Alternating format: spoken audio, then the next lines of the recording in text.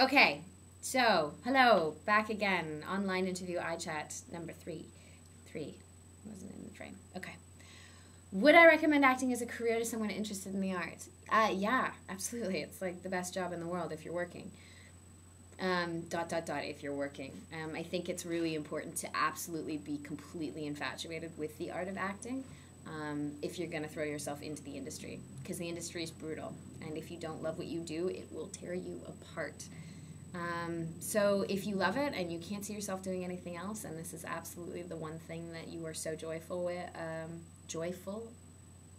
while you're doing it, yeah, there we go, do it, absolutely. But make sure that you understand what it is that you're getting into and why you're doing it before you do it. Because if you're just about getting famous, there's lots of other ways to get famous. Paris Hilton has exemplified that. Sarah Renner wants to know, who are my role models and who do I look for inspiration? That's such a great question. I think I look to everyone for inspiration. I think I find inspiration from people around me all the time. Someone that I'm constantly inspired by is Kristen Kruk. I think she's an unbelievable person and just a really amazing soul. And I'm always inspired by her and the way that she behaves in the world and the things that she upholds in herself and in other people. I think it's really amazing.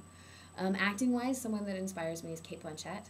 Elizabeth, The Golden Years is coming out soon. Everybody go and see it because I'm sure it's amazing.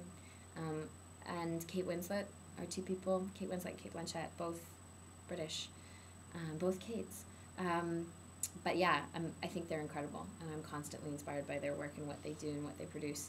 So those are two people that I'm very, very inspired by. Is there any kind of movie or TV show that I wouldn't do? Any kind of role that I would turn down? If so, what kind and why? I think that question's very specific. Like, I think it's situational. I don't know if I could say, like, there's one blanket statement kind of character or film that I would or wouldn't do. I couldn't see myself in a porno. I tend to stay away from slasher horror movies. But that being said, if somebody offered me something like Silence of the Lambs or something like that, I'm not going to turn it down because that's an amazing script. So I really think that it depends on where I am in my life, what the kind of character is, and what the film is. And then I kind of gauge it on that. I don't like to play stupid women, and I don't like to play women that are essentially just objects in the movie. I usually like to play women that have some semblance of substance and history and purpose. But other than that, I'm really fair game. If the story's good and the writing's good, I'm into it. So, do you want to tip this forward? Sorry, shooting up my nose. Am I a Harry Potter fan? Yeah, totally a Harry Potter fan. I stopped reading the books when I was like, I think when around like the 4th book I stopped reading, just because I had other things that I kind of wanted to read and I got really distracted. But I do love Harry Potter and I'd like to get back to him. And it's asked me who my favorite character is.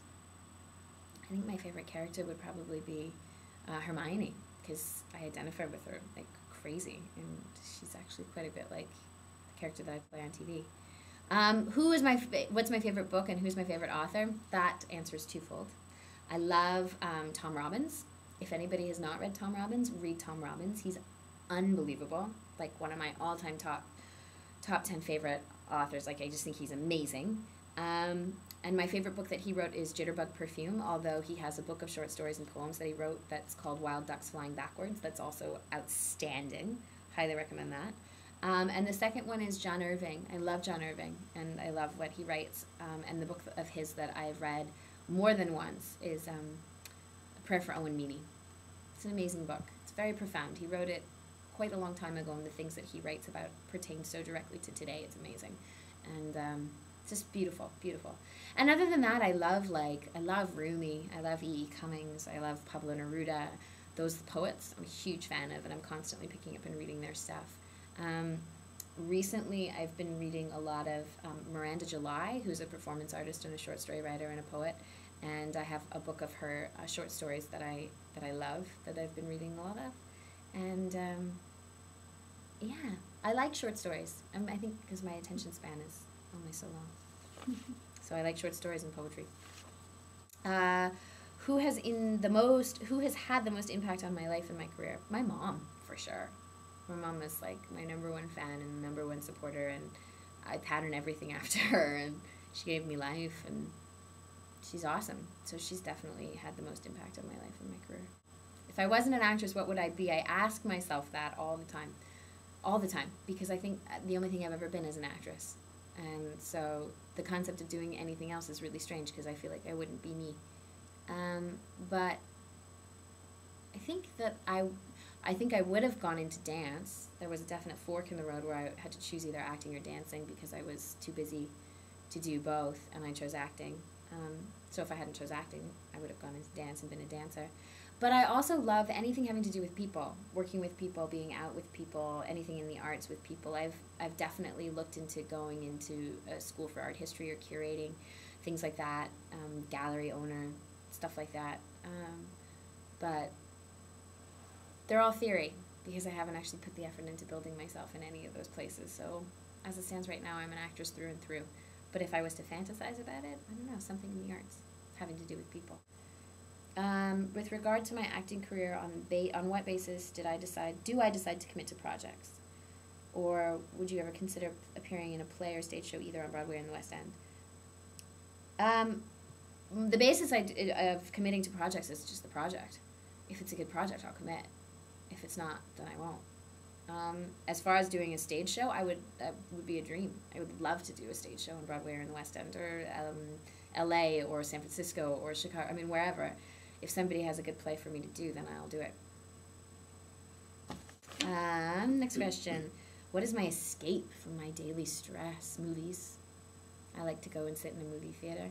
And when I'm really stressed out, I go and sit in 2 or 3 movie theaters in a row and really just kind of disappear from reality for a little while. Or at least that's what it feels like I'm doing. All my fans admire me for my good example as a young female acting star.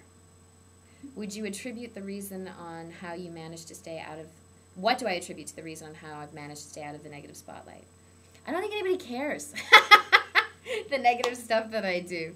So I stay out of the negative spotlight, A, probably because I don't go to the places where the paparazzi hang out outside, and B, because I don't think I'm the type of actress that people are interested in following around. All the characters that I've ever played have been very real, and there hasn't been anything sort of super or wild or glamorous about them. And so I think that that's kept my fans very real, which I appreciate, and it's allowed me to stay very real. So I don't think anybody's really interested in the bad things that I'm doing, because they're no worse than what you guys are doing, to be honest. Okay, I think that's everything. I'll see you guys later. Thanks. Bye. The very thought of you, and I forget to do the little ordinary things that everyone ought to do. I'm living in a kind of daydream. I'm happy as a king, and foolish though it may seem to me, that's everything.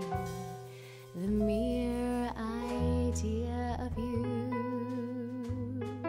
the longing here for you.